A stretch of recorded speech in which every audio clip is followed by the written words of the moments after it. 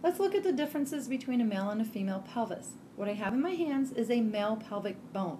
What is on the skeleton is a female pelvic bone. One of the first differences to point out is the opening of the male pelvis is more heart-shaped and narrow, and the opening on the female is more oval-shaped.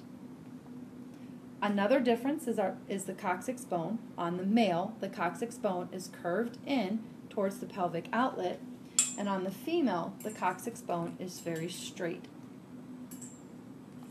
Another significant difference is what we call our pubic arch. The pubic arch on the male is less than 90 degrees, whereas the pubic arch on the female is greater than 90 degrees.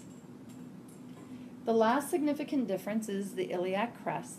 On the female, the iliac crests are more flared, causing the articulation of the femur to the pelvic bone to be more lateral, whereas on the male, the pelvic crest or iliac crest is more narrow, and the articulation of the femur is going to be more direct.